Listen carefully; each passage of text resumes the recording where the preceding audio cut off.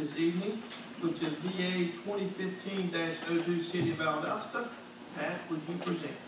Yes, sir. This is a request for text amendments to the city's land development regulations, affectionately known as the LDR.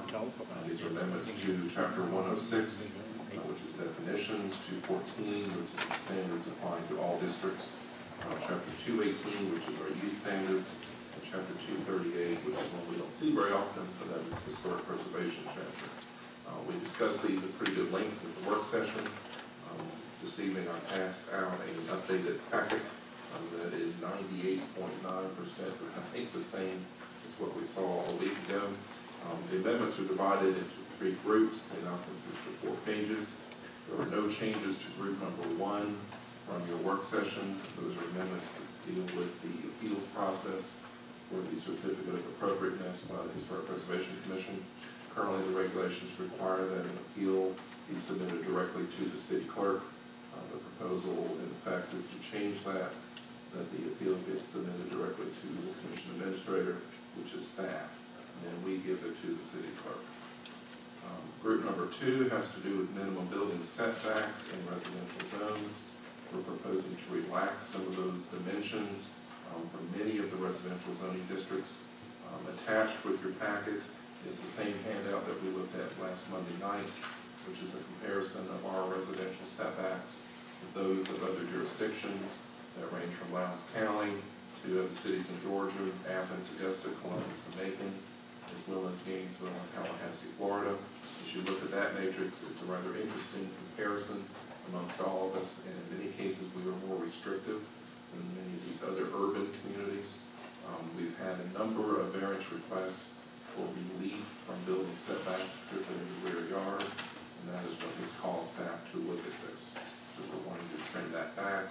In effect, the end result will be a more urban pattern where you could have the flexibility to site a little larger dwelling unit on a smaller lot, and therefore a little more efficient use of land. Those are some of the requests we've been getting. And the third group of them, and number 2 also has to do with minimum space between buildings. Different parts of the LDR specify different distances.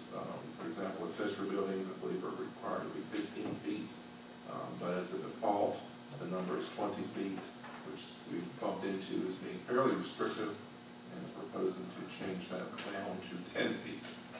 And then lastly, the amendment group number 3 is to add 2 new items in our use table and definitions to go with them, and that is for a brew pub and also a microbrewery.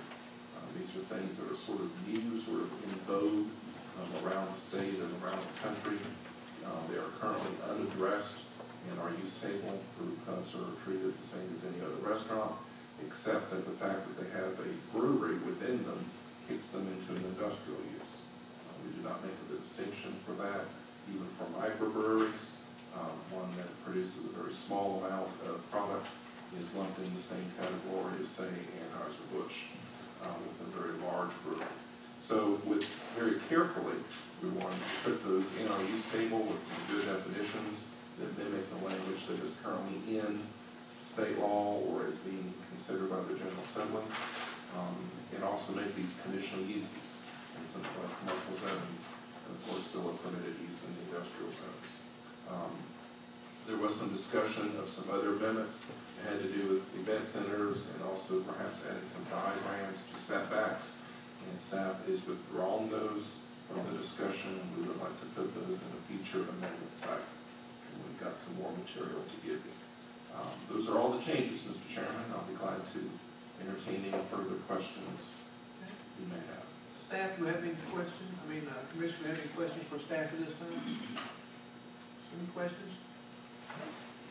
And I was pleased to see that you were paying attention during the work session, because some of the suggestions that Commissioner Folsom put forward to you, you got those real quick. Yes, so there was one word that we wanted to move out of the setbacks chart, and so we removed that word. Very much. And I think that was a big improvement.